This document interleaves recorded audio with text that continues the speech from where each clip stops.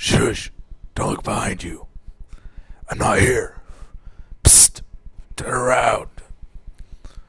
I'm right here. I am Batman. Oh, come on. You're not going to notice me ever? Hello? Peekaboo! Oh, finally. Yeah, panic now? Yeah, well, now you're going to feel it. And wha-bam.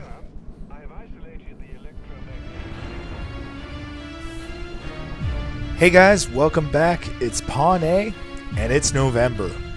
We are 1 week out from the release of the PS4, and I know I'm excited.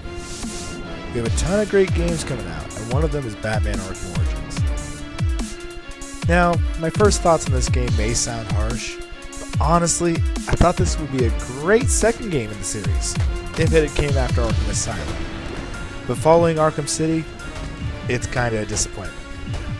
Now don't get me wrong, being Batman beating up bad guys is still fun, but the game just doesn't feel as polished as Arkham City did. The mechanics and controls really haven't changed much, aside from some new gadgets. I felt that the combo system at least should have been rewritten or toned down.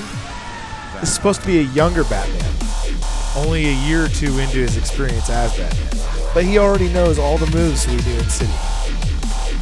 Now, the voice acting is a big highlight of this game. I never thought a Joker that wasn't played as Mark Hamill could sound so good. I was pleasantly surprised. But on the flip side, the replacement for Bruce Wayne Batman did a good job, but it almost felt like he was imitating the prior Batman, which is slightly disappointing. Overall, I was pleasantly surprised at how the game came. I heard a lot of bad things leading up to it. I thought it played really well on the PC. Should mimic next-gen graphics really well. Well guys, that's all I have time for today.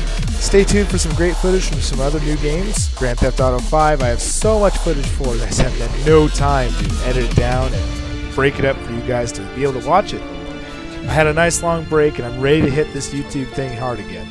This is Pawn A. Thank you for watching. Oh, and you lost the game.